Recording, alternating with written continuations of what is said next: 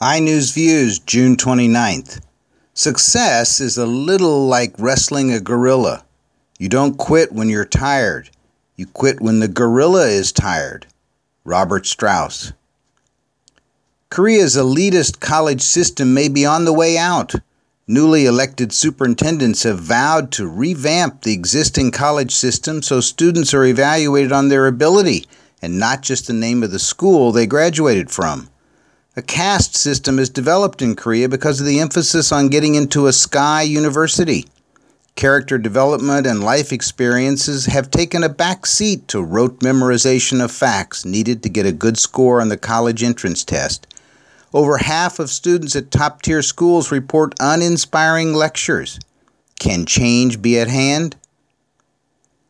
Corporal punishment is a touchy subject in South Korea, where a Seoul high school student was hospitalized with muscle tears after being forced to do 800 squats for failing to complete his homework. Direct corporal punishment has been outlawed in Korea since 2012, but the administration of physically grueling disciplinary exercises is still used in some schools. South Korean schools have come under increasing scrutiny for their focus on memorization and test-based assessment that promotes intense competition between students and stifles creativity and critical judgment. Starbucks is a truly global brand, but the city with the most shops is not New York or London, but Seoul, South Korea. Residents consider walking down the street with a Starbucks cup a status symbol, similar to carrying a famous brand handbag or wearing a designer suit. The coffee's high prices guaranteed continued prestige for the brand and profits for the shop owners. Wearable computers may not be so new. In the 17th century, a designer created a functioning smart ring that contained a miniature version of a Chinese abacus. Jing Daohui of the Ming Dynasty is credited with developing the calculator system in 1368.